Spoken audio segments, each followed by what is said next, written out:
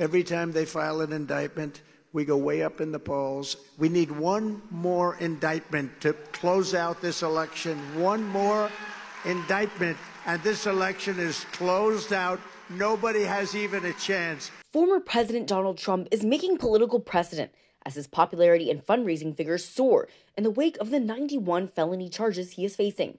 But there could be one looming limit to his success. Recent polls in battleground states may prove to be a warning sign in the 2024 primary race.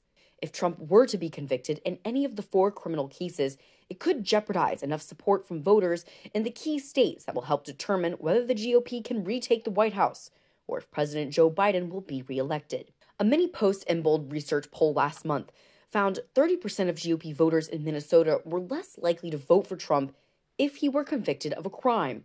However, Trump's allies on Capitol Hill told the Washington Examiner they are mostly unswayed by the warning signs the polls show. Representative Marjorie Taylor Greene, one of Trump's staunchest defenders, said the GOP base will not abandon the former president, even if he is convicted.